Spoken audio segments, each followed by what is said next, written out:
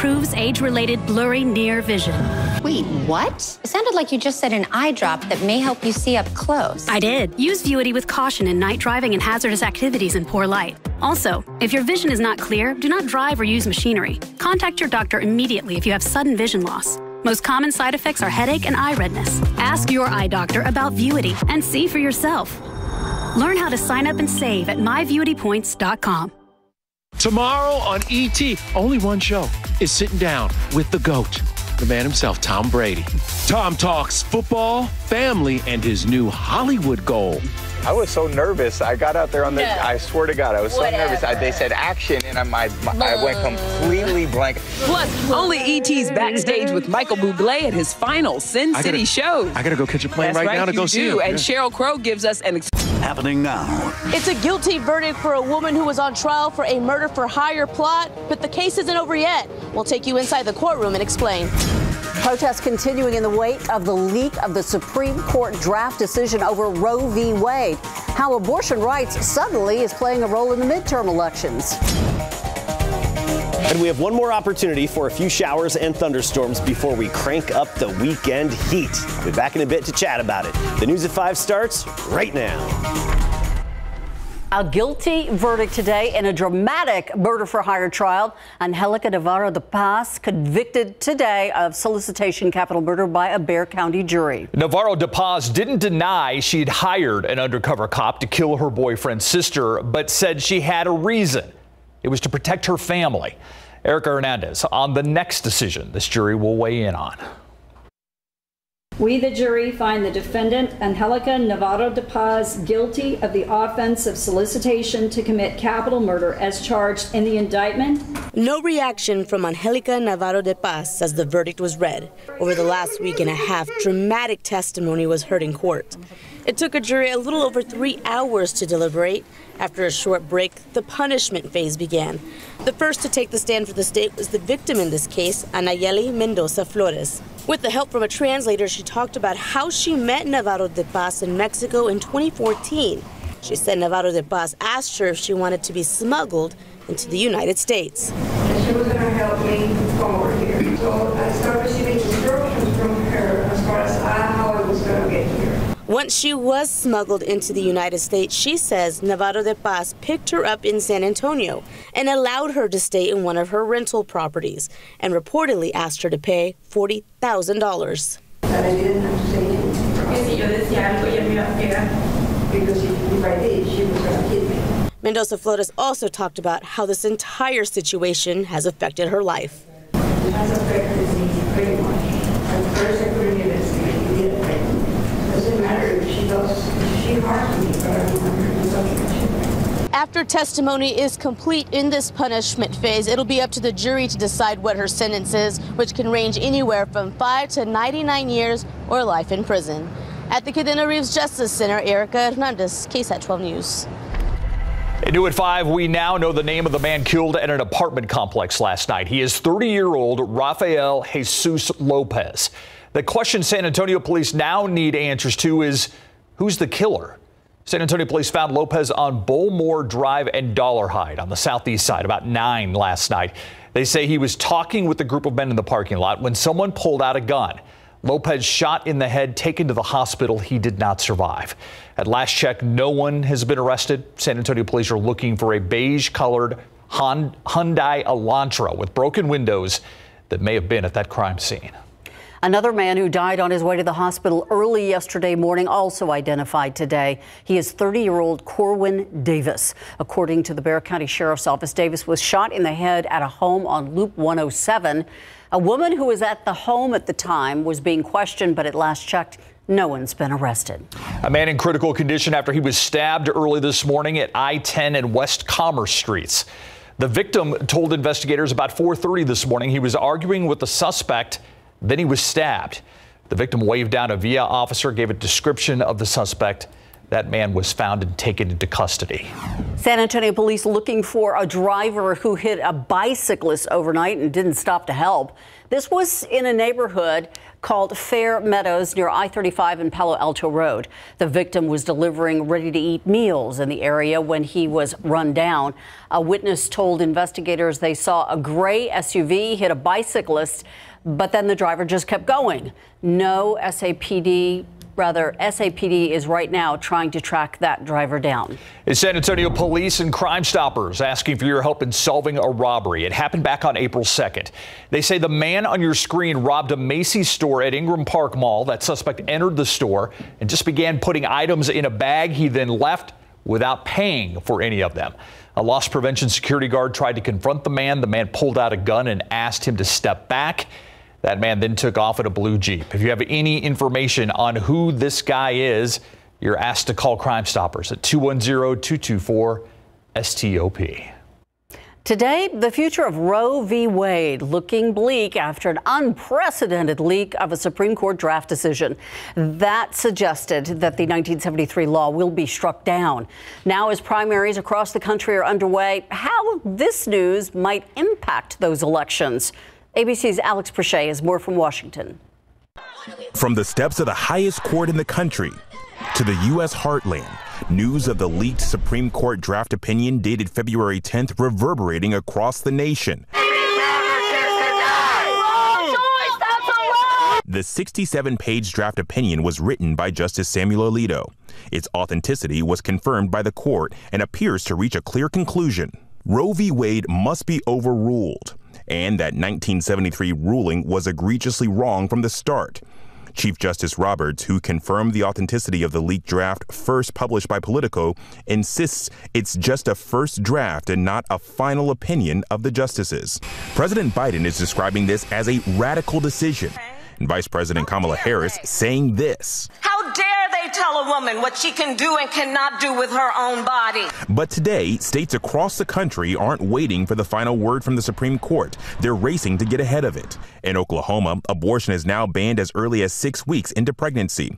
The bill signed overnight by the governor, effective immediately. One woman says she was told by one state clinic that she has to drive to Kansas to get an appointment. She's like, you know what, we can't do it here, but I can help you find a different facility. It's going to be in a different state. Democrats now scrambling to offset the restrictive anti-abortion laws already passed. Connecticut's governor promising to sign a bill to safeguard abortions and protect providers from out-of-state lawsuits. If Roe v. Wade is overturned, at least 26 states will likely ban or severely restrict access to abortions. The president now using his platform to push candidates ahead of the midterm elections who support abortion rights. Biden saying if the court does overturn Roe and this issue goes to the states, it will fall on the nation's elected officials at all levels of government to protect a woman's right to choose. President Biden also warning that this decision could extend beyond the issue of abortion, curbing other freedoms with primary season officially underway. Indiana and Ohio kicking off yesterday, and that messaging is going to be an issue front and center all the way through November. San Antonio ISD's new superintendent, Dr. Jaime Aquino, went on a school tour today. It started at Mark Twain Elementary. Dr. Aquino officially started his new role as superintendent yesterday. He was once a teacher, has experience in leadership roles in the Los Angeles and Denver school districts. He says he wants to turn San Antonio ISD into a destination district for families and educators. Today, though, his priority was visiting with students. Another resource helping our veterans, Bexar County Precinct 2, holding an expo and a job fair for military vets and their families. It all took place at the Wonderland of the Americas Mall. Not only were there people able to connect veterans with jobs, but they were also able to provide details when it comes to programs for health care and housing. This is the second year the event has taken place, and the plan is to bring it back each year to come. It's a work of art, a mural finding a new home, moving from downtown to pre-K for San Antonio's West Campus. The City of San Antonio's Department of Arts and Culture and pre-K for SA held a ceremony for the dedication of Interwoven today. That piece of art was made by San Antonio artist Jennifer Koshman. It's called Interwoven. It depicts 5 refugee and immigrant women from Afghanistan, Turkey, Honduras, the Democratic Republic of Congo, and Haiti. They're all envisioned as working as seamstresses, who the artists met here in San Antonio. Jennifer hopes this art inspires students. Now a whole new generation of kids and people from a wide variety of backgrounds here can now see it too and think about all the people that we portray in the mural. The mural previously on display in 2018 at the Houston Street Garage as part of a tricentennial celebration, and it was deinstalled in 2020. This will be the mural's permanent home. Want to give you a look outside with your traffic authority. You can see a bit of a backup of traffic. This is at 410 at Fredericksburg. Traffic leaving town a little bit congested, but for the most part, everything's moving along. Warm but not too hot out there today. 88 the high temperature, that's 4 degrees above average. You look at the readings right now. For the most part, we are in the mid to upper 80s. Santa Maria, Eagle Pass checking in at 88. Leon Springs, 86 degrees, along with Seguin and Windcrest right now at 85. We're watching for a few thunderstorms closer to the border this evening, and even the potential for some severe weather closer to Del Rio. Otherwise, the rest of us, partly to mostly cloudy, and then a few stray showers possible later tonight and into the early morning hours tomorrow. We've got some activity in Mexico. It's headed its way toward the Rio Grande. We're going to take a closer look at this and our storm chances even for tonight and tomorrow before we crank up the heat for the weekend. I'll see you in a bit. Thank you, Adam. You know, when it comes to borrowing, you could say money is no longer free. That's after the Federal Reserve announced Wednesday it is increasing interest rates by a half point, the biggest hike in 22 years.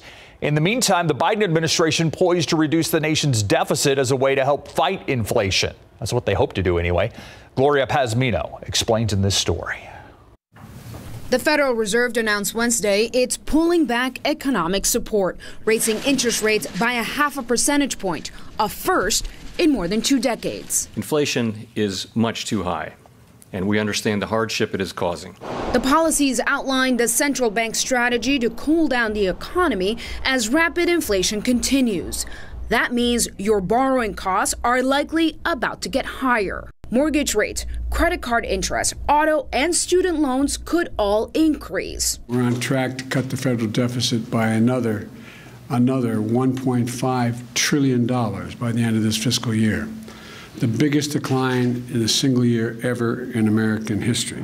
Bringing down the deficit could help ease pressures brought on by inflation. The Biden administration is under pressure to reduce inflation as midterm elections approach and Republicans seek to capitalize on voters' concerns about the economy. The average American household is spending an extra $5,200 this year, $433 per month in extra expenses just from inflation. They don't get more goods and services with all that extra money. While the labor market remains strong, the Fed's increase could slow down hiring and wage growth. Americans are earning more, but basic costs like gas, food, and electricity have all increased since last year. I'm Gloria Pazmino reporting. It is almost Cinco de Mayo, a day to recognize Mexico's defeat of the French at the Battle of Puebla. And that celebration usually involves food and drink. So next, we're going to show you how to get the best of cultural dishes with healthier options.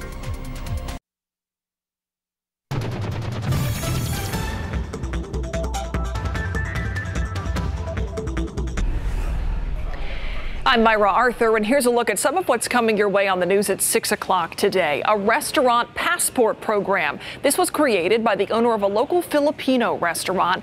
The goal here is to raise awareness of local spots owned by members of the Asian American Pacific Islander community. We're going to explain how this works and how you can enjoy some of these spots and save some money if you take part in this. Plus, we've got questions. We're talking to San Antonio Mayor Ron Nirenberg in our KSAT Q&A today, and we'll be asking about that proposal for the Spurs to play some home games in Austin. We'll see you at 6 o'clock. Thank you so much, Myra.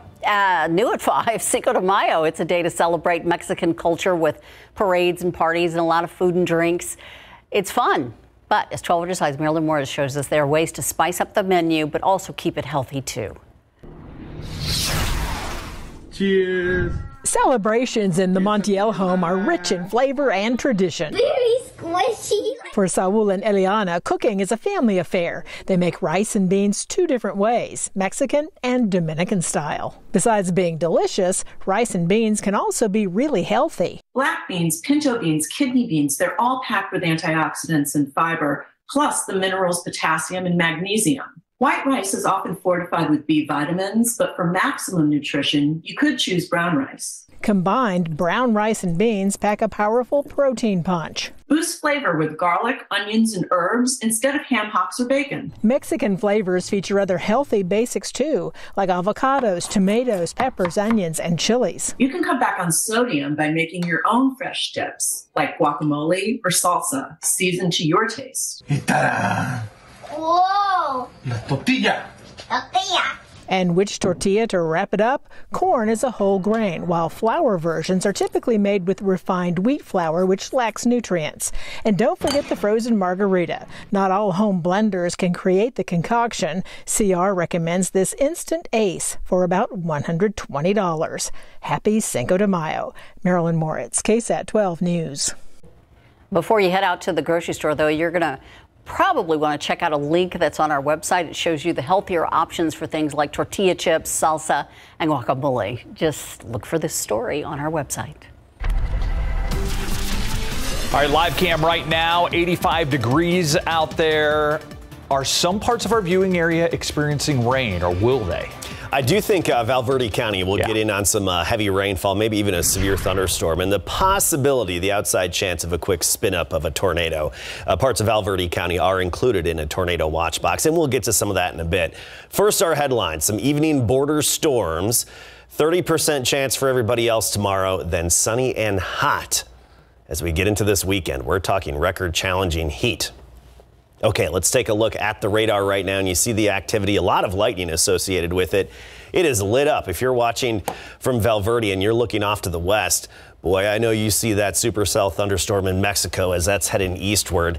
I still think it has another hour or so before it could even drift close to Del Rio. Most of it looks like it's going to be passing north of the city of Del Rio, but there have been some recent indications here lately with some of the latest scans that Del Rio could actually get clipped by this. And as this moves to the east and northeast, there is the potential for some large hail within it. And as I said before, conditions are favorable for maybe a brief isolated tornado from one of the storms this evening somewhere along the border, particularly parts of Valverde County. Turning off the lightning, and you see the blacks and the purples, that indicates some of the hail within this, and it does look like the hail core has kind of spread out and maybe weakened just a little bit over the past 30 minutes or so, but this is moving to the northeast at about 30 miles per hour, so we'll try to time this out for the limited communities that are out there, at least the leading edge of this, pushing to the east northeast at about 30 miles per hour. There we go, and here's a list of those communities for you. Amistad Acres, 5:31. Amistad Village at 5:45 p.m. Devil Shores at 5:59 p.m. And of course, these are just rough estimates, but that's when we can expect it. Otherwise, there is some development farther to the south. We have to watch that for Maverick County and other areas along the Rio Grande. Okay, here's the bigger picture. I mentioned the tornado watch box that's in effect, and here it is shown in red. Just parts of northwestern Edwards County, northern Valverde County, and 2 other watch boxes for parts of west and north Texas. So an active afternoon and evening. These are valid all the way through 10 p.m. We've got the conditions. We've got the wind shear in place to where these severe storms, you see the yellow boxes that pop up indicating severe storms, they could briefly develop a tornado or two. The rest of us, just a few light showers possible here and there later tonight. Here's our future cast. There's a lot of energy in the atmosphere, and I do think it could be enough to kickstart just a few showers through basically 10 p.m., midnight, and then even on into the early morning hours. For the morning commute, don't be surprised if you have some areas of moderate rain and then even some wet roadways. Don't pay so close attention to the exact placement the computer puts on these showers, just the mere intensity and the fact that it's actually indicating them. Then by tomorrow afternoon, not so much in terms of showers, but about 30% coverage of thunderstorms. And at that point, some of them could become strong to severe. We're going to be on the tail end of the activity as usual, so we'll be just on the edge of it. So there's that 30%. Temperatures right now, we are in the 80s to near 90. Here's your KSAT 12-hour forecast. 74 in the morning tomorrow, hit or miss showers, then 30% chance of afternoon thunderstorms, making it into the mid-80s for high temperatures. And overall, we're looking sunny and hot this weekend, back up near 100. That's record-challenging heat. Smoking hot. Thank you. All right, talk about a rough start to an NBA playoff series. The playoffs are supposed to be more physical, but Absolutely. it's getting it's getting out of hand. When we come back, it's another flagrant foul in this series, and this one hurts in more ways than one. And the NFL headed to Germany coming up. We're just 2 games into the Western Conference semifinals between the Grizzlies and the Warriors, and we've already had 2 ejections. The second coming last night, just 3 minutes into the game. That's when the Grizzlies' Dylan Brooks chased down Gary Payton II, hit him in the head, knocking him to the floor where he broke his left elbow. Here's a better look at it as he misses the ball completely, connects with his head, knocking Payton to the court. Brooks is tossed. Payton has to leave the game as well with a fractured elbow. Don't know when he'll be back. After failing to get the game-winning basket to fall at the buzzer in Game 1, Ja Morant made up for it in Game 2. He tied his playoff career high of 47 points. 15 of those came in the closing moments of the fourth quarter, including a jumper with just under 2 minutes to play to put the Grizzlies ahead to stay in the 106-101 victory to even up this best-of-7 series at 1 win apiece. I don't know if it was intentional, but it was dirty. And, playoff basketball it's supposed to be physical. Everybody's going to compete. Everybody's going to fight for everything. But there's a code in this league. There's a code that players follow where you never put a guy's season/career in jeopardy by taking somebody out in midair and clubbing him across the head and ultimately fracturing Gary's elbow. This is a guy who's been toiling the last 6 years trying to make it in this league. Finally found a home, just, playing his butt off this year. In the playoffs, this should be the time of his life. And the guy comes in and whacks him across the head in midair. He broke the code. Dylan Brooks broke the code. That's how I see it. Now, like the Grizzlies, the Boston Celtics also got even with the defending NBA champion Milwaukee Bucks in the second game of the Eastern Conference semifinal series. The Celtics storm out of the gate. Jaylen Brown connects from downtown. Boston's already up 18-3 right there. Celtics add to that lead in the second as Jason Tatum for the 3 gives Boston a 25-point lead at halftime. The Bucks do close the gap to 13 late in the fourth thanks to Giannis Antetokounmpo, but it wasn't enough. Jaylen Brown led Boston 30. Tatum right behind him with 29. Celtics even up this series at 109-86. Pro football coverage powered by Davis Law Firm. The NFL announcing today that the Tampa Bay Buccaneers will face the Seattle Seahawks in the first ever regular season game to be played in Germany, Munich, to be more specific, on November the 13th.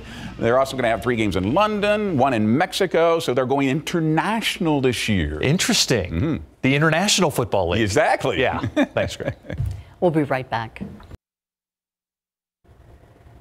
This is a traffic trouble stop. The traffic is stopped. It's down to 1 lane on I-35 by Bamsey, and there is a huge police presence right here. Yeah, we're working to get more information on exactly what is happening here. Of course, we'll bring it to you on the news at 6, but this may be where it started. You can see a number of vehicles that are off to the side of the road. It does not look like a traffic accident. It looks as if some sort of incident occurred here. We'll have more coming up in 30 minutes.